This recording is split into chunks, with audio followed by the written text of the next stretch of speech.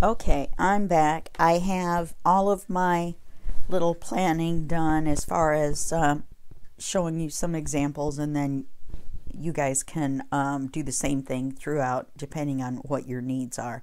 So the first thing I wanted to show you is back here. This template is an odd sized. I showed it to you earlier. It's a pocket where it folds, and then this folds under, so it's almost like a packet. It just doesn't have a top, and this is the specific tag that goes in there.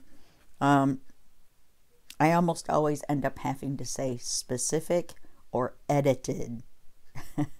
And those are two words I just hate having to say. Anyway, so what I thought I would do is instead I would just hold it in with a belly band. If the belly band is flat, as you know, a flat pocket is a little snug too. So it seemed to me like that was going to be pretty safe. So let's go ahead and put that in. This one's fairly straightforward. But I just thought I would show you a way that I came up with to hold these kind of crazy shapes and things. There's a bigger version of one of these in the works for some bigger templates. But we're not going to do that as our next series because, you know, that would just kind of make my head explode, and probably yours too. Okay, so that's on there. Templates installed. Now remember, we've got the insides of these big envelopes. So this is one of my blanks, but I have several of them exactly the same, so I decided to keep this one as a template. So I just slid it in there, and you'll have to excuse me, I'm a little sniffly this morning. And then in this envelope here, I didn't get any words ready. I made a video on how to make words in Word, and so you can look that up on the YouTube channel, and that shows you how to make words in Word. Kind of self-explanatory there. And so I just haven't got a chance to do that yet. These are those ones with the odd tops on them that I showed you. You probably can't see them against this background. The piece of paper I showed you to make your planner on that I didn't make my planner on. Okay, so remember those. All right, so I'm keeping them all together in this smaller envelope, and then I'm going to label this one, you know, maybe like a scalloped top, something like that. Now, when this, and then that's there, and then this flips this way, and now on this one,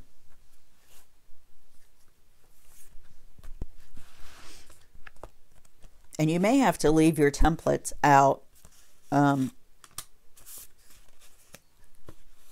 once while you're working on it, or make sure you're not working on, oh, I know what it is.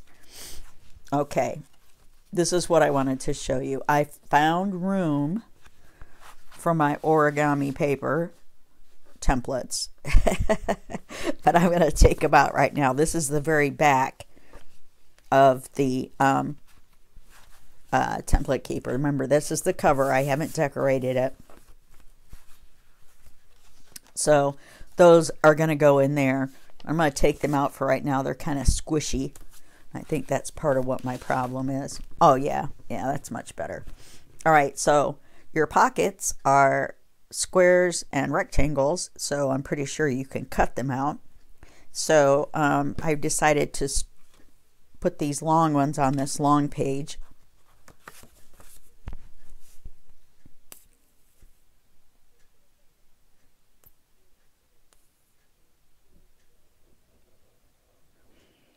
And this series of videos have been a little disjointed. I got partway through and realized that on one I had gotten a little sidetracked. Then on another, I thought I was going to make it on the end of another one, and then it ended up being the beginning of this one. And so everything is in the right order, you know, so don't get upset or anything. But I just wanted to apologize if that seemed a little odd. Now, this is that one that or these are two big ones that are from a kit, but I decided to use them as templates. So I'm going to put them in there.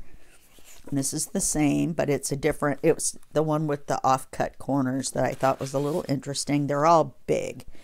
And then this is the one that opens out that you trace around to make the folding one. And so that's going to go there. And it all matches so very, very well. I'm going to have to put you on pause so I can go blow my nose. Okay, I'm back again. I don't know, you would think a person that takes as much allergy medicine as I take that wouldn't have quite so many sniffles problems, but I seem to always have the sniffles. Okay, now these are all these little tiny long skinny ones. This one I actually may put somewhere else because it's these are this is a flag. I think I'll just put this one somewhere different because it's a flag and not a tag. I don't want to put it in with the another little paper clip was hiding. Anyway, so these long skinny ones, I'm going to put on this long skinny part of the back side of this one. I don't need that paper clip on there anymore either. My paper clip holder is getting refilled very quickly, and it's getting very happy. Okay, so I made this to go across here. Kind of cut that one a little close, didn't I? Was I going to make this? No, I inked all the way around it. I actually was prepared and inked everything before I turned the camera on. So anyway, I'm putting the little ones on the back side of the little envelope. Kind of makes sense. And I'm going to have to make another one of these because I have way too many templates. And I never remember to use them. Please don't tell anybody I had admitted that. But it's true. It's true. Okay. So I wasn't trying to color coordinate or anything, but yeah. So I just thought it would be kind of fun to patchwork it. This one just happened to come out to be the same as what that was made from. I wrote the word template on the template. Anyway, so all these little skinny ones are going to go in here. And then we're going to flip this over. And I did save this off the corner of a printout from Victoria Designs because guess what I discovered?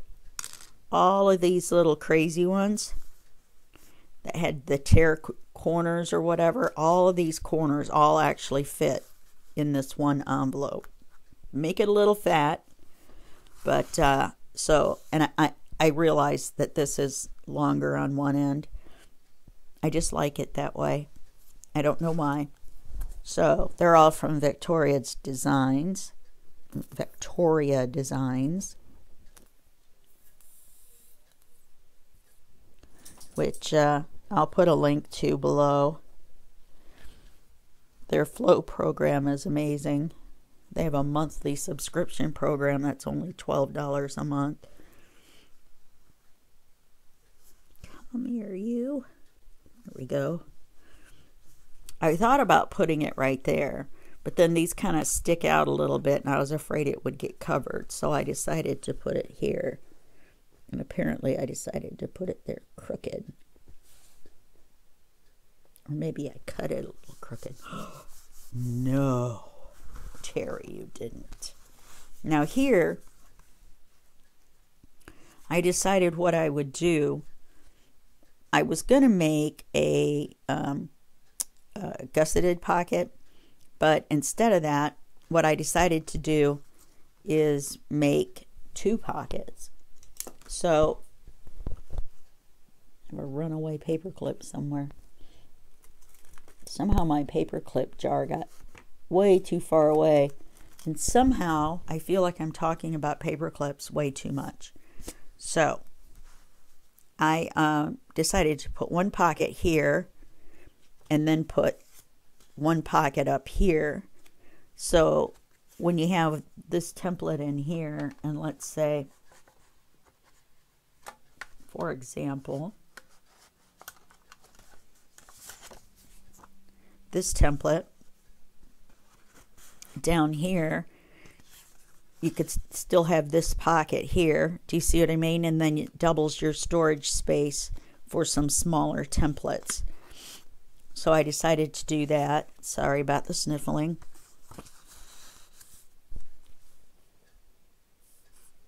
I got a bunch of gunk on the end of there, don't I? No wonder. It's already eaten through my nail polish, the acetone in the in the glue. Okay, so we're going to glue these two in real quick.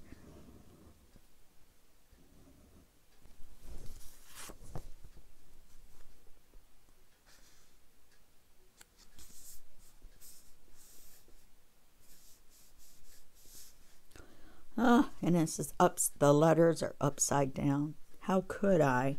How could I? All right, well, we have to make sure that Virginia, I think it's Virginia, Missouri is right side up. So now let's see, we don't want this smaller one to stick out the top. So let's see where we want it to be. Well, right here seems like it would be fine.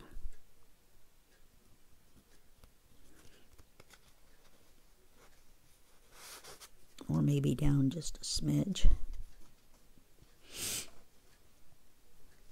Right there above that little swirly swirl.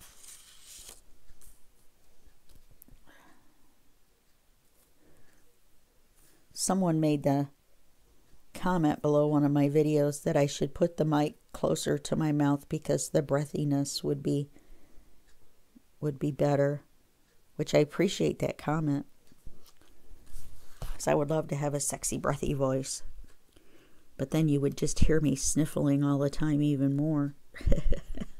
And then you'd be like, wait a minute, did I tune into the sniffling channel, or am I supposed to be watching how to make stuff? Okay, so now you just put your smaller one up here and your bigger one down here. Okay, so you get the idea. And you got some in here, and you can put some on here just like I did on the front of this one here. Okay, and you've got these inside here. This is only one side, and then you've got these on here. Now I've got my origami